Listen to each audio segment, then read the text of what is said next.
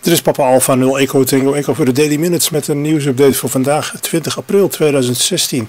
Dit is het bulletin van woensdag. Vandaag morsen bij de uitzending en alleen als er genoeg tijd is een SSTV-plaatje in BW12. Was er gisteren ruimschoots genoeg tijd om een uitzending te maken, vandaag is dat iets minder. Om die reden sluiten we vandaag nog een keer af met een item van de engineerguy.com. Dit keer met een heel veel onschuldiger onderwerp dan eergisteren. Vanochtend hadden we het in een gesprek op PI2 NOS nog over dat ik geregeld weinig tijd heb. Dat is waar, maar ik heb ook vaak genoeg tijd om een uitzending te maken, zoals bijvoorbeeld gisteren. Ik meld het echter alleen maar als er weinig tijd is. Dat heeft enigszins te maken met een soort van, waarschijnlijk onterecht schuldgevoel wat ik erover heb als ik niet helemaal mijn best kan doen. Maar goed, het lijkt daardoor alsof ik meestal niet genoeg tijd heb voor een uitzending. Maar dat is dus niet zo. Ik werk trouwens vaak wel veel beter als er weinig tijd is. Ik ben een beetje een deadline freak. Iemand die beter en met meer aandacht werkt als de deadline al angstig dichterbij komt. Maar goed, misschien schept dat telkens roepen dat ik weinig tijd heb ook wel een onterecht negatief beeld. Misschien moet ik in het vervolg alleen nog maar melden als ik genoeg tijd heb voor een uitzending. Dat schept in elk geval een heel veel positiever beeld. En nu dus naar het nieuws. 4 dagen geleden op 16 april vond in Ecuador een grote aardbeving plaats. Het verzoek is om de frequentie 70-60 kHz vrij te houden voor noodverkeer. De aardbeving met een kracht van 7,8 op de schaal van Richter met de meeste schade trad op in Guayaquil, waar de roepletters met HC2 zich bevinden. En in Porto Viejo, Manta, als ik het goed zeg, met prefix HC4. Veel gebouwen liepen ernstige schade op en veel mensen kwamen om onder het puin van ingestorte gebouwen.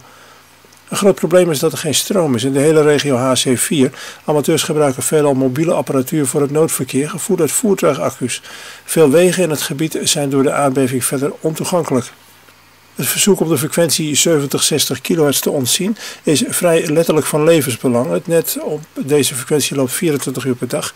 En het is erg belangrijk bij het coördineren van search- en rescue-activiteiten in het gebied. Op zaterdag 23 april is het wereldwijd Marconi-dag. Dit is een jaarlijks terugkerende dag waarop de geboorte van Marconi op 25 april 1874 wordt gevierd. Het evenement vindt ieder jaar plaats op een zaterdag in de buurt van zijn werkelijke geboortedag. Er zullen behoorlijk wat speciale stations in de lucht zijn om Marconi-dag te vieren. Die stations zitten op locaties die iets met het werk en leven van Marconi te maken hebben. Meerdere van die stations stellen mee voor het Marconi Award, dat beschikbaar is voor zowel zend- als luisteramateurs. Het evenement wordt georganiseerd om amateurs in de gelegenheid te stellen contact te maken met de historische Marconi-sites. Het is dus geen contest. Als het goed is, wordt de eerste D-Star-satelliet, UFTI 1, aanstaande vrijdag gelanceerd. Als dat binnen het geplande venster gebeurt, zal de satelliet voor het eerst zaterdagochtend om 5 minuten over 4 UTC, dus 5 minuten over 6 lokale tijd, overkomen. UFTI 1 is gemaakt door de Belgische Universiteit van Luik, zelfs door studenten van de universiteit moet ik zeggen. Volgens het antwoord op een lezersvraag op de site security.nl door de bekende ICT-jurist Arnoud Engelfried is het gratis meeliften op bijvoorbeeld de wifi-verbinding die een hotel betaald aanbiedt een vrij zwaar misdrijf. Het ging om een lezer die stelde dat het heel eenvoudig is om met bepaalde tools de beveiliging van zo'n verbinding te omzeilen. Iets dergelijks komt volgens de Nederlandse wetgeving neer op computervredebreuk. Het vaststellen van zoiets is volgens Engelfried nog vrij lastig. Hij stelt, natuurlijk is het maar zeer de vraag of je wordt betrapt met dergelijke diensten. Vrij weinig partijen loggen bijvoorbeeld ICMP en DNS-verkeer met het doel om dit soort medediensten op te sporen. Maar als men het doet en aangifte doorzet, dan heb je een serieus probleem. I tend to rise early, yet I am not really a morning person. My first act is to brew a pot of coffee. As it brews, I use the time to contemplate. For years now, every morning, staring at my coffee pot, I've contemplated one thing. Why do I have a drip coffee maker when my parents had only a percolator, a vastly inferior way to make coffee? This started me on a quest for an answer. After much work, I now have the answer. Baseball. I will explain, but first a bit of history about coffee making. Today's machines are automatic drip coffee makers. This is the best way to make coffee, but until now it's been too demanding to do well. You start with water that is exactly 12 degrees below boiling, then pour it slowly over ground coffee beans encased in a filter. Usually the filter was cloth, which contaminated the coffee unless cleaned every day. This was too much for most people, so home coffee making was dominated by the percolator. The percolator had the virtue of being automatic, but the negative was terrible coffee, often described by coffee lovers as sludge. We all love hearing the perk of a percolator, but it's actually a bad thing. The perk comes from the boiling water, which is too hot for making good coffee. Each time the water perks through the grounds, the coffee becomes more bitter. A taste so bitter that the percolator drove coffee sales to an all-time low by the mid-1960s. In that decade, the Bunn Company of Springfield, Illinois, perfected an automatic drip coffee maker for restaurants. They replaced the cloth filter with a disposable paper one, and they perfected a way to boil the water and cool it slightly before dripping it slowly through the coffee beans. This restaurant model made 5 pots at once, but it opened the door to making a home version. In 1972, Vincent Marotta of Cleveland, Ohio, designed the Mr. Coffee machine, the first home drip coffee maker.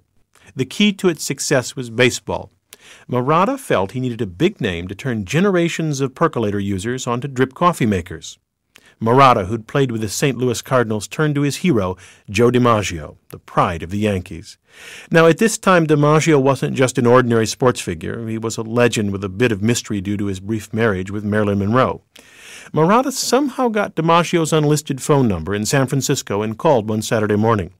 DiMaggio answered.